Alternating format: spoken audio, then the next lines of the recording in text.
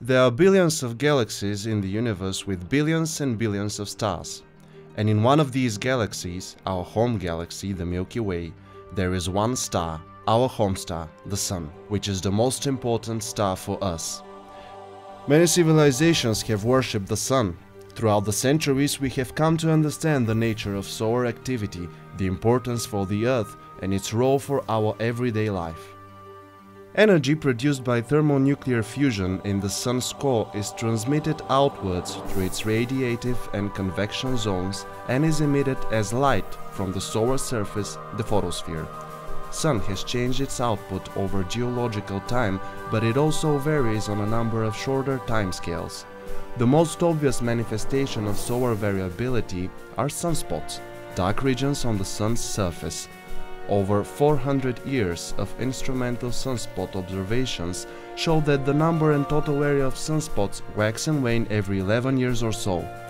These 11-year sunspot cycles are superposed on a longer century-scale variation, and there are periods lasting several decades with very few or no sunspots at all. Measurements of the solar irradiance during the last 4 decades demonstrate that the abundance of sunspots is related to the brightness of the Sun. More spots, more light emitted. The variations are very small, but it is still not clear what their importance is for the terrestrial system.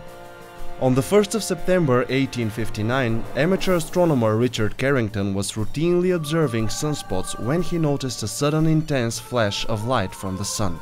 This was the first instrumental observation of a solar flare. 17 hours later, magnetometers around the globe registered a strong disturbance of the Earth's magnetic field, an event known as geomagnetic storm. After Newton's theory of gravity, this was the first phenomenon proving the Sun's influence on Earth and is considered the birth of solar terrestrial physics.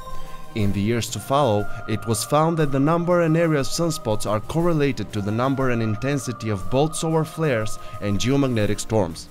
Now we know that the strongest geomagnetic storms are caused by something that accompanies solar flares: coronal mass ejections, outbursts of plasma with embedded solar magnetic fields which interact with the Earth's magnetic field.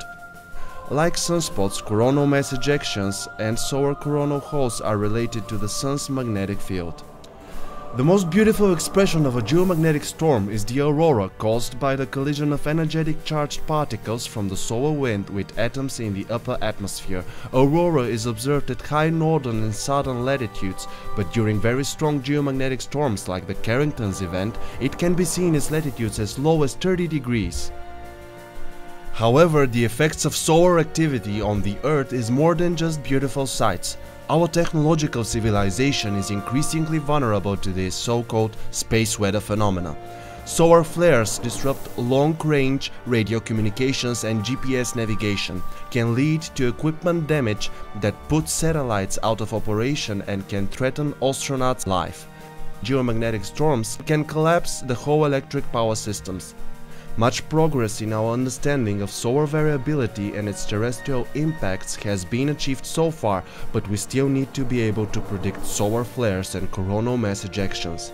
We still need to understand their propagation throughout the space between the Sun and the Earth, and we need to go from modeling to predictions of what happens in the Earth's magnetosphere and how it affects space-borne and ground-based technological systems.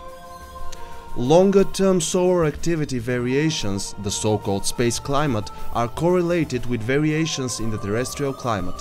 Little ice ages are found to coincide with periods of long-term decrease in solar activity, while periods of high solar activity marked warmer climate and economic prosperity.